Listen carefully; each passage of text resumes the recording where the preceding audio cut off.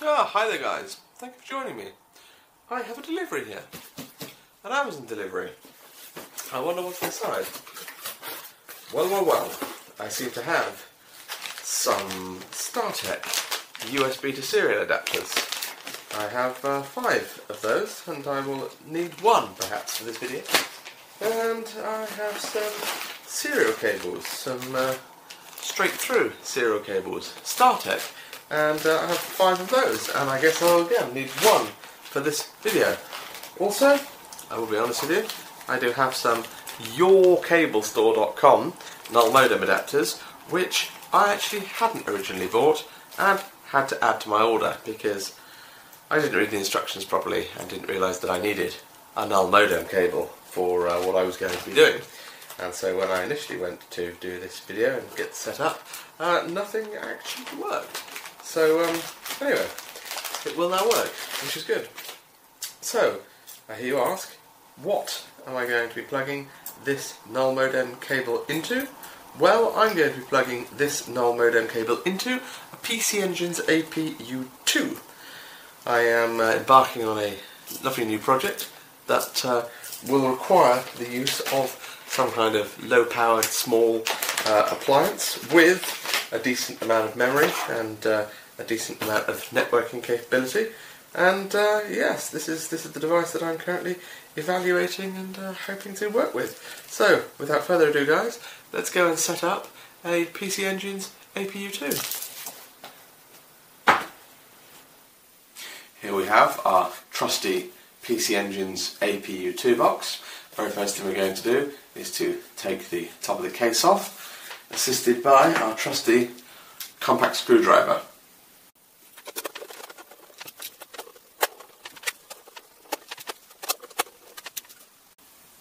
Okay, now that we've done that, let's open her up. Here it is. So what do we see? So on the top of the board we have an SATA and a couple of PCIe slots. We have a SD card slot.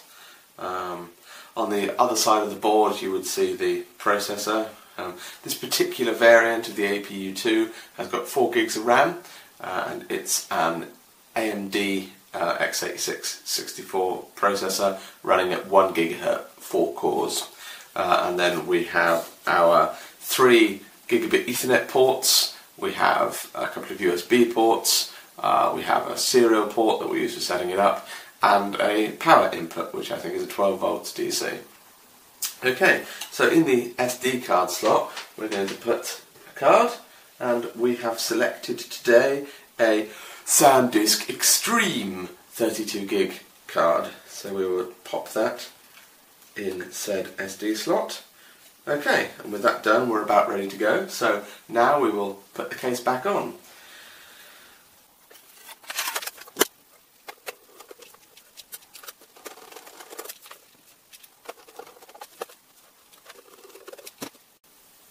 Right, without further ado, let's get this connected up and get installing. I took the liberty during the scene change to take this Kingston Ultimate 1 GB SD card and put the Debian install image on there. I just did it on this Windows PC, so I used Rufus for the purpose. The latest available at this time was Debian 9.2.1, and I took the network installation version of that. So I placed this SD card in my StarTech USB SD reader, another StarTech item featured today, and plugged it into the USB port of the apu2. Then the serial cable, as mentioned previously, I plugged that in there, and plugged the other end into the serial port on the apu2. And then I will attach my putty to that. There we go, COM3 in this particular case. Now, as it's a network installation, I will plug this Ethernet cable into the first port on the apu2, which is the leftmost one as we look on from the rear. And then I will plug in my 12 volt DC power input and see what happens. Here we go. PC Engine's apu2, 4080 meg of RAM. Press F10 now for boot menu. There's our boot menu. So I can boot off the built-in SD card, which is currently blank, or this USB device. So we'll boot off the USB device. There we go. There's our Debian install menu. I'll go into advanced options and choose an expert install. I am an expert. There's a slight variant here on what you usually do with an install on a PC, because of course we're not installing with a screen and keyboard, we're installing with zero. So we'll press Tab here to edit the kernel command line, and we'll add on the end of there console equals TTYS0, which is the serial port on there, comma, and then the parameters of the serial port. So the PC Engine's apu2 uses 115/200 bits per second, no parity, 8 data bits by default. A stop bit is implied but not explicitly mentioned. Okay, press enter and we'll get our usual boot. Here we go, lots of Linux kernel messages there. And here we have it, our usual Debian installer screen. Well, I'm sure you've all installed Debian many a time, so let's skip quickly through that.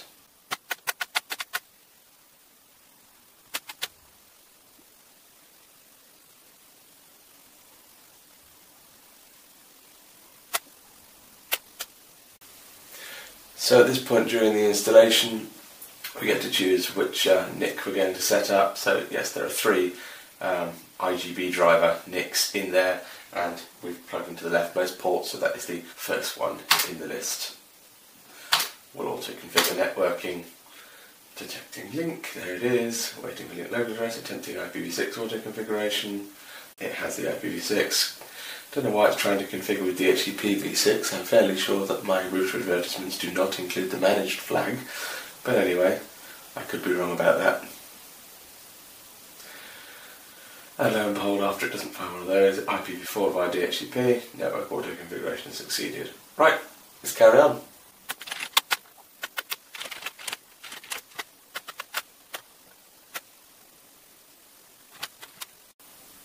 So here we are at the disk partitioning portion of the setup. We can see our USB device in here, and then we can see MMC/SD card 1, MMC block 0, 31.9 gig SD. So we'll choose that, and we'll create a empty partition table of the MS-DOS type, and in this particular case I'm just going to create a new partition that uses up the entire disk, make that my root with XFS. And I'm not going to set up a swap or any other file system partitioning of any sort. Okay, so we'll choose finish partitioning. Are you sure you don't want to swap? I'm sure. Are you sure you want to write it? I'm sure. Boom, there she goes. Right, let's carry on.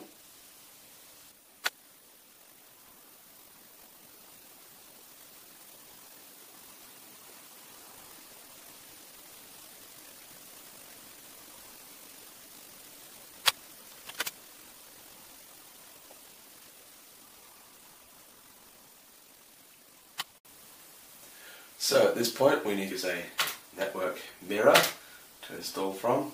So we'll just take the default Debian UK mirror, and that will then pull down from the network the remaining packages to complete this installation.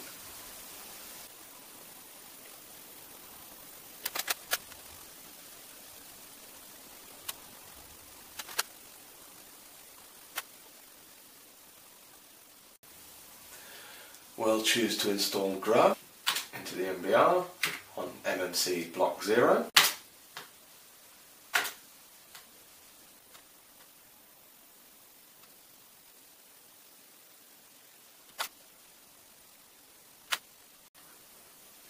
And that's about us done. Installation complete. So we'll hit enter and boot up into our newly installed Debian environment, hopefully, all being well.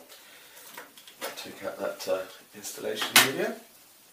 Restarting system, there we go. PC Engine's apu2, 4080 meg RAM. We won't press anything to enter the boot menu, there we go. And there's our grub screen with Debian selected. And there's our boot, loading Linux 4.9.0-4-AMD64. Loading in LD. And hopefully In a few moments we should see a login screen. There it is. Log in. Rich. Log in. There we go. One Debian install done on the apu2. Joy! And with 7 more apu2s on order, I imagine my lab is about to become a veritable banquet of advanced Linux networking. Well guys, thank you for watching the video. I hope you found it informative and useful, as usual. I do invite you to comment below, and I do look forward to seeing you in the next video. But until then guys, I bid you goodbye.